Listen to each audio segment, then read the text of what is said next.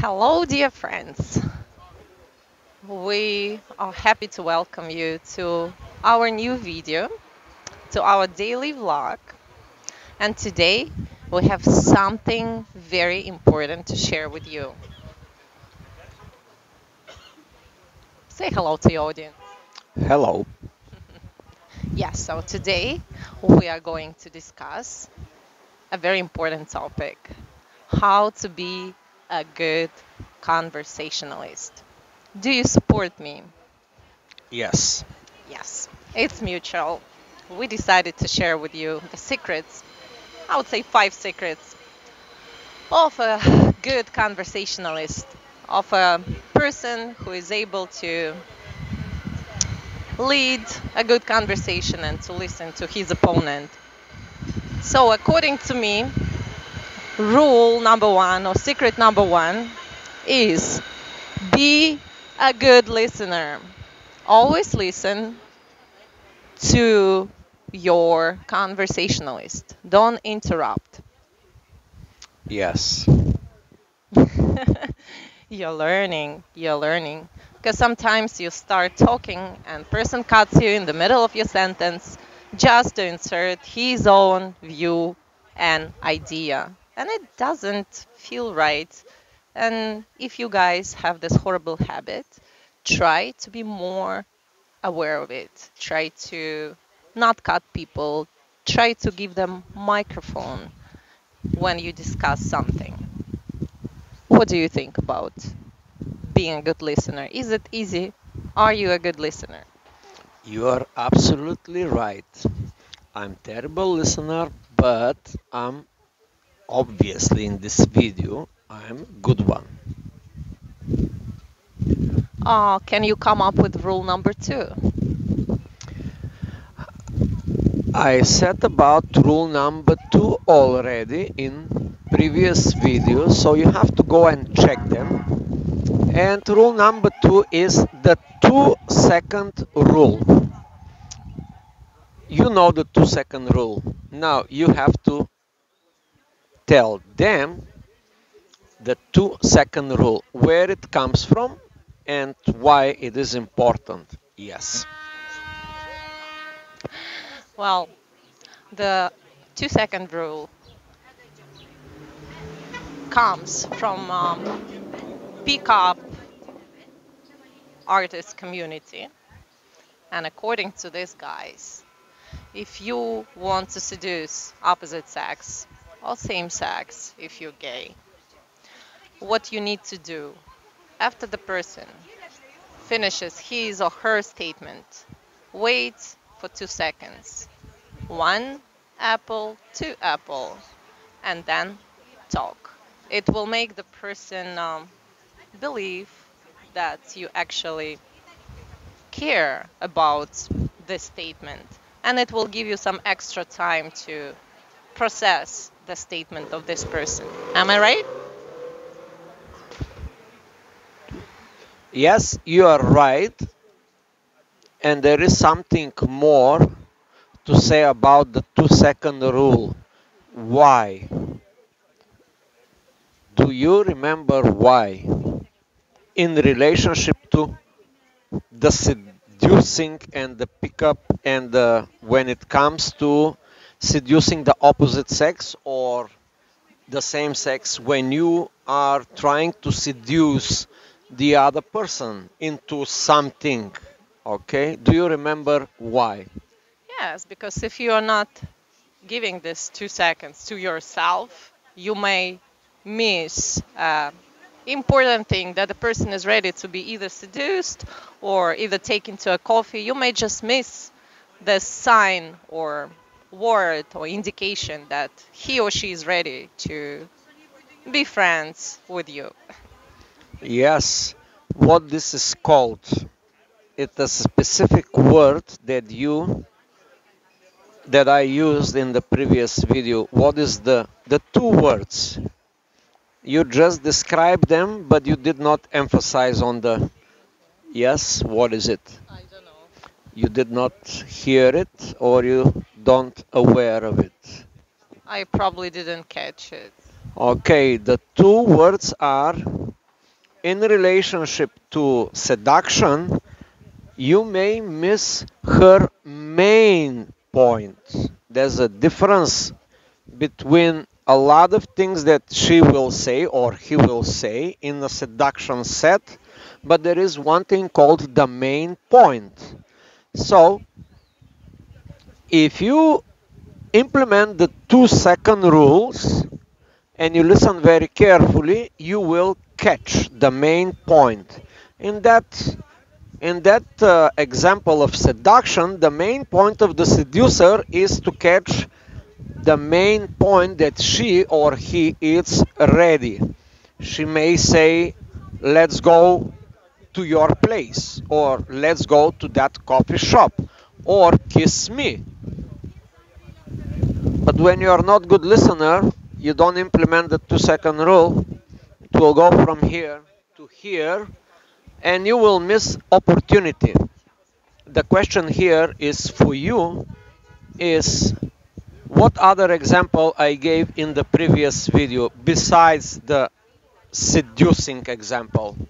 It was about sales. That some people, salespeople, salespersons, they oversell. They talk so much, and once the client is ready to buy something, they may miss it because they want to talk and they are not listening and they are not giving themselves time to process the statement of the buyer. So they keep bothering the buyer with their words and sales tricks. And guess what? The buyer is no longer interested. Yes, what are the 2 words that the salesperson missed? Yeah, I want to buy this. It should be like this. Probably. I'm ready to buy it. Exactly. But the salesperson kept selling, selling, selling, and what is this called? A special sales term now. In the previous video. It is called undo the sell. The client said, I want to buy this. I want this watch. Where should I pay?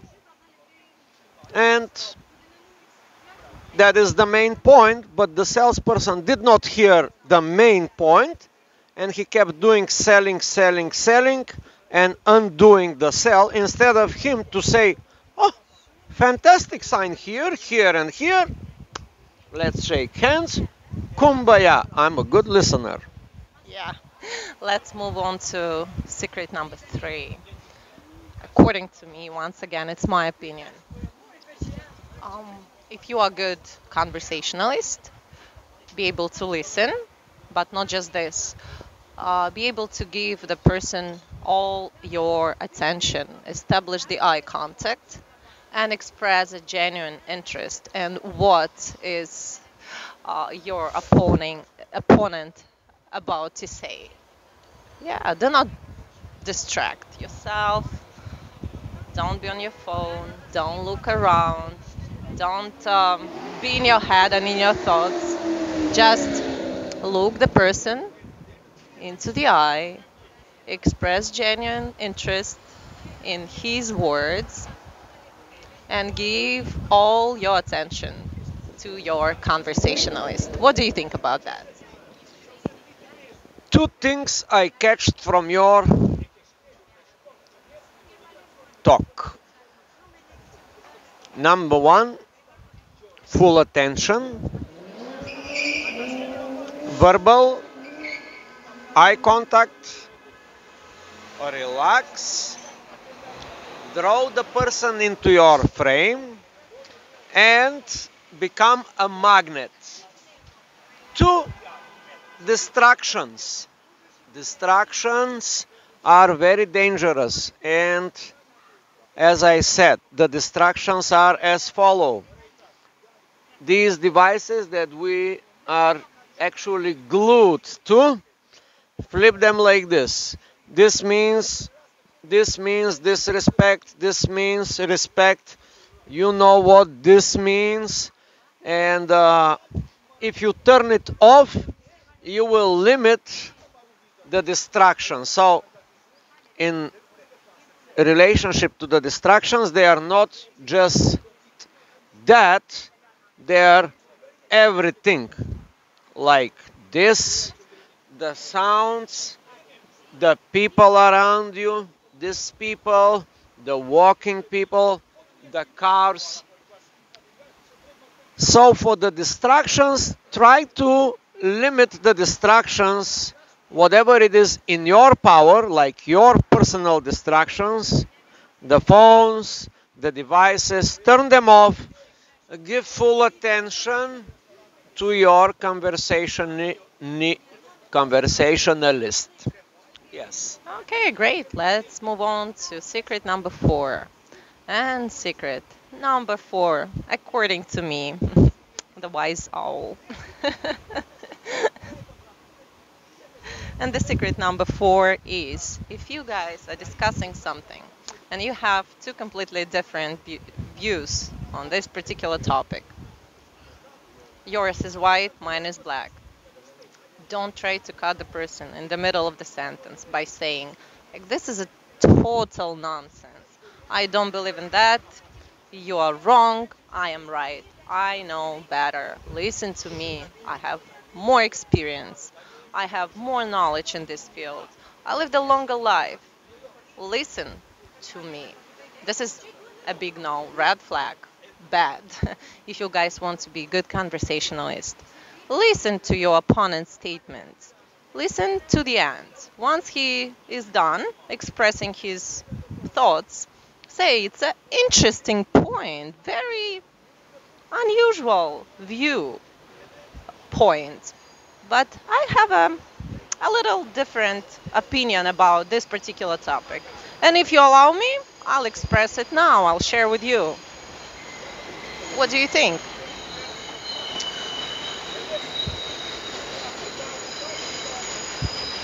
Point number 4 goes like this. Implement a little bit Machiavellism here with open mind. Yes, that's what she said. We're going to give you into a different perspective. You need to be a Machiavellist a little bit, which means, okay, I understand that you are so different. You have your opinions and your points of view. And I'm not criticizing it. It is the second concept.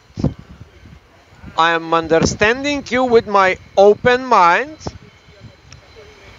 And then the Machiavelli come again and says, well, but I have a slightly different opinion, and if you want, I can share it with you. Yes. Okay, it's very interesting. And I agree. So let's move on to secret number 5, according to me. Secret number. According to me, secret number 5 is ask questions. Do not just listen. Yeah, listening is good. Attention is good. Taking into consideration someone else's opinion is great. 2-second rule is amazing. But to show your interest in any conversation, make sure you have at least one question related to the topic of your discussion. At least one, why not? And it helps to fight bad listeners. For example, if a person is taking his time, he's talking for 10 minutes, you may say, wow, so interesting. Let me ask you a question. What do you think about secret number 5 of being a good conversationalist? Yes. Secret number 5 is ask questions, and here the old boy Ivan, with all his skills, will phrase it for you. The one that asks the questions has control of the direction of the conversation. Yes, I could not say it more eloquently. So, if you ask questions, you can navigate where the conversation is going to. If you implement rule number 1, rule number 2, rule number 3, number 4, and if you are craftsy with rule number 5, ask questions, well, you may control the outcome of the conversation if you will. Will you? I don't know, it really depends on the conversationalist and his questions. Okay, guys, so it was 5 rules of good conversation and 5 secrets of how to be a good conversationalist. So, rule number 1 is be a good listener. Rule number 2 is 2. 2 seconds. Seconds rule. Rule number 3, 3. give attention. Establish an eye contact. Do not distract. Do not allow the circumstances to distract you from conversation. Rule number 4, you remember rule number 4? Yes. Rule number 4 was about the distractions. Avoid the distractions. It was rule number 3. Rule number 3 was interest. interest. Full interest. Distractions, noises from the environment, the cell phones. No, rule number 4 was about the respect and taking into consideration other people's opinion. Yes, be all ears, say I agree, or maybe I disagree, but it's an interesting point. It was rule number 4. And rule number 5 was ask questions. Rule number 4 was a Machiavellism plus open mind. Rule number 5 is ask questions. Yes, those were 5 very important secrets. Very simple, but very, very important at the same time. So if you guys try following these 5 rules, I am more than sure that your conversationalist will be very happy, feel very good after discussions with you, and he or she will want to spend more time together and to have more discussions. So it's up to you. You may agree or you may disagree. If you disagree, please let us know in the comment below. If you agree, please do the same. Say, yeah, totally agree. And let us know what are your tricks, rules, and secrets. How do you keep a good conversation? And yeah, what do you want to say to your audience? Stop this video right now. I will give you 1, 2, 3, 4, 5, and now I'll give you the 6. The 6 is the best. Bonus. Bonus rule 666. Keep it playful. One little trick that the old boy Ivan here is to implement. I just implemented it. Keep it unconventional. Keep it playful.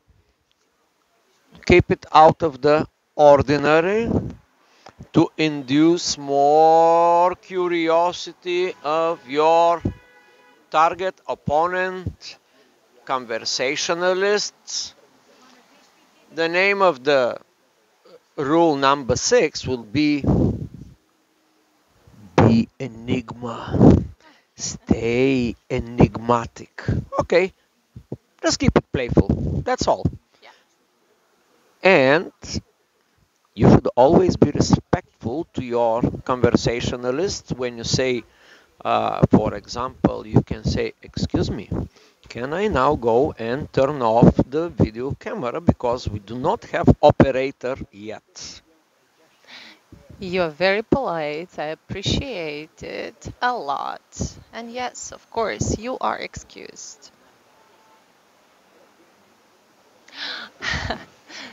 All right, dear friends and subscribers, you are our friends too. Thank you very much for watching our videos, and thank you very much for liking them, for leaving your comments. We really appreciate it. And yeah, please subscribe, like our videos, share them with your friends. We love you.